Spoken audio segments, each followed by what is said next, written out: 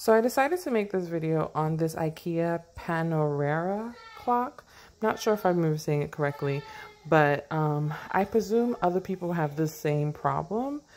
So I bought this clock maybe just a few days ago, and it was intriguing because it can go into my office for distance learning, and it goes with my decor, of course. But one thing I heard that people were complaining about was the fact that it requires 5 batteries.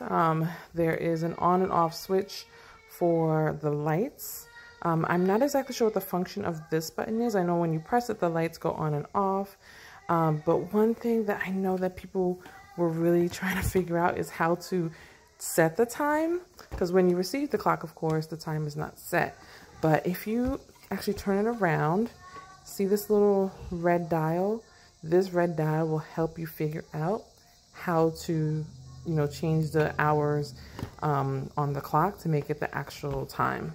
So I hope that helps somebody, because that was super helpful for me when I read that, but I wasn't able to find any videos to explain like that particular thing for this clock.